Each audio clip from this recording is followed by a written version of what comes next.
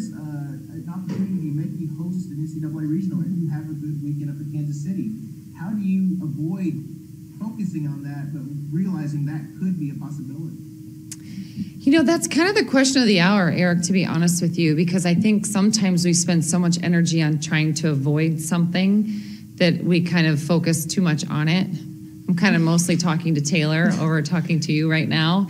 But no, honestly, I think from myself and my standpoint, I'm just excited to coach this team, period. And that's the excitement I'm going to bring. I want us to have so much energy. I want our bench to be incredible. I want to coach this team. I want us to continue to simplify things in our game that we can just play and we can just get better. So from a coaching standpoint, from a playing standpoint, we're not going to do a team meeting and talk about what we don't want to talk about, or what we don't want to think about or what we're going to do. We literally are going to go in and we're going to play every possession, and I'm going to play it with them. And that's the only thing from my standpoint that I want to focus on. And so we're not even going to talk about it or live about it or anything else. And we're not going to try to not think about it. We're just going to go and we're going to play. And today we're going to practice and we're going to have a great practice, and that's it. And then tomorrow we'll figure out tomorrow. So Coach, how different is it coaching in this Big 12 tournament? You were at the Valley where, sometimes it was a one-bid lead. There were years they were getting that large in, but what's it like playing in this tournament where everyone, there are teams playing through their eyes, but what's the difference between last year and this year for you? Yeah, that's a really good thought process too, because most of those years, even when you felt like maybe you had, we're ranked in the top 25 and you feel like you're in the NCAA tournament, you don't really know when you're at that level, and so you go in and you got to play every possession in every single game. And so I think that is something that I personally can bring to this team, is just being able to keep it that simple. And you don't go focus on the next day. You don't focus on even the next half. You literally focus on every one of those possessions, because I think we have opportunity to get better. I think it's nice to know that we have a great body of work going into this tournament. And at the same time, who cares? It's March. Like, go for it. Like, go have fun. Go play. Go, stay as a team, stay connected as a team, have incredible energy, and just play every possession. So from that standpoint, I do have a different perspective, and I've lived a different perspective for about 10 years that I think can actually be really helpful for us right now. I want to ask you, too, is it good, bad, indifferent that you're turning around and playing Kansas just 6 days after you played them again? It doesn't matter. It doesn't matter if it's good or bad, right? Like, it's not, hopefully it's good. I don't know. How do you feel, Taylor? I mean, are you excited that it's the same team or different team, or? It doesn't really matter. I'm just glad we get to play again and have a chance to go show what we're about. Yeah, Taylor, and I guess anxious to get back on the floor after Saturday. You individually, and you feel like play as a team, you guys are ready to get back on the floor? Yeah, I think we're all ready to get back because we didn't have our best game the last game. Individually or collectively as a team, we weren't all together as much as we would have liked to be. So I think we'll be ready to show that this time.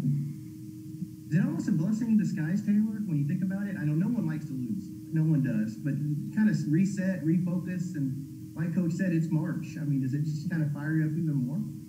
Yeah, I think it does. We're all really focused right now, and I think that we're going to be ready to play our best basketball of the year. Jennie, what are you guys going to have to do Friday to have success? Again, I think it's exactly what Taylor said. I think you play every possession. You can't overdo the game the last weekend either, because both teams will make adjustments and they do a great job of being able to add different elements in every game, and so that's something that we're still going to have to read the game and be able to adjust. And offensively, I think we can do a much better job of just playing together and really setting each other up. And so I think from that standpoint, those are things we try to focus on in every game. But it's you got to go in and just have life, have a bounce, have a togetherness, have an edge, all of those things. And so that to me is what I'm excited to see. Just a few more questions. Taylor, just you've been through these Big 12 tournaments over the past few years. Excitement level going into this one with the success you've had and the momentum this team has had. Very excited. We've never played more than one game in the Big 12 tournament, so hopefully looking to change that this year and to be able to make a run. It's just really exciting, especially watching all of the other conference tournaments that have happened so far and all of the upsets and the runs that some teams are making, and that's kind of what we want to do. We want to be able to make a run and be like that. I know you're a basketball junkie, Taylor. Have you been watching games all week? And has this been a special part of your life since you were a little kid? Yeah. Champ Week is always one of the best weeks. Growing up, used to watch that 24/7. Like when it would be spring break, would literally turn the TV on at 11 a.m. when the first games would start, and then just watch basketball the whole entire day. And my last question for you, Taylor, just when we look at the younger players, I'm thinking about Kelby too, what do you do to prepare them for weekends like this? You know, you try not to let them make it bigger than it is, just go out and play basketball? I think that all of the younger players on our team, I think they're already ready for this, just to keep them like level-headed, keep them steady, not worrying about anything, and just to play like us and to just be themselves on the court, and everything else will be fine. Jennie, two more questions. I want to ask you too. When you go through the second time through the league schedule and teams have had an opportunity to scout and play you, did you see any differences in all the way the teams adjusted to your style of coaching and the personnel that you have?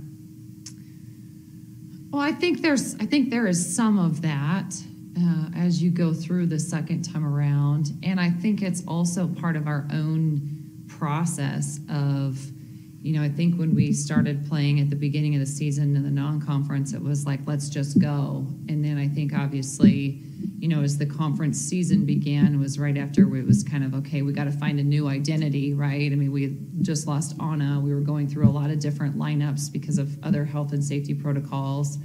And so we had a lot of change at that beginning. And then really the second time around is where we really started to find our identity and also tried to manage some expectation. And so I think for us to go, you know, and really just play together and really, like you said, create the momentum. Man, when we get momentum, we're real fun. And so that's exactly where you want to be heading. I mean, look at the lessons we've already learned throughout this entire season and the adjustments and the flexibility that we've had to have. And so from that standpoint, I think the second time around gives you a little glimpse in terms of, okay, we still got to show up in every single possession. You know, that's one. We still got to have that edge about us. That's two. The confidence that we have in ourselves and our teammates. That's three. Obviously, the execution on the offensive end, the defensive end, and the rebounding. Those are byproducts of all those other things. And so, from that standpoint, I think we have an incredible picture of our potential, and now we got to go for it. My last question is, I asked Taylor about providing senior leadership for some of those younger players, and I want to ask you about Maddie and Taylor. Both of them really have seemed like they've been consistent all year, and we're seeing some of the individual accolades with the finalists, the awards that they're getting. Just, I guess these two, how important are they in March, in Kansas City this week and moving forward, to maintaining that consistency and providing that sharp leadership that you need?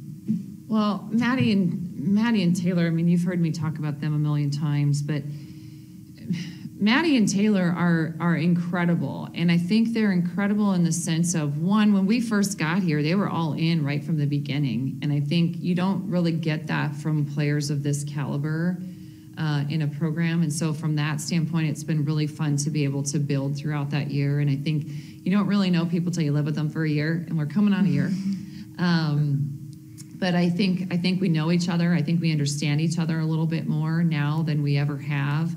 And I think we're at that point where we can really start to grow together. I think the fact that they can articulate certain things, you know, at the beginning, it was me just trying to tell them, this is what I'm seeing, and trying to really understand their games and how it can fit within that. And so I think we've been able to build something different and special throughout the season. And so I think from their leadership, I think they talk well to their teammates. They can articulate, they can understand some of the things that we're trying to do. I think some of the challenge with that is sometimes they try to take on too much, and then you kind of forget to play your own game within it, because again, we're still in this first year of trying to learn all these different things from each other.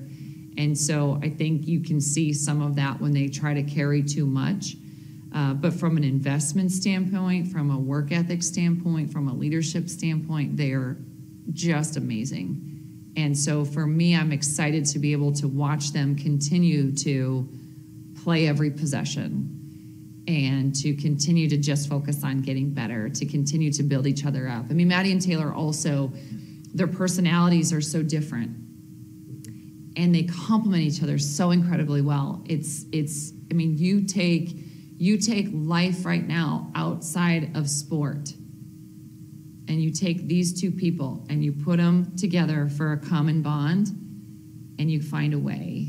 And not only do you find a way, you make each other better and the people around you better. I mean, this is a microcosm of what could happen in life. I really believe that, because they believe in each other, they care about each other, they're willing to challenge each other, and they have fun. And it's really, really cool. For more information, you can visit TulsaWorld.com.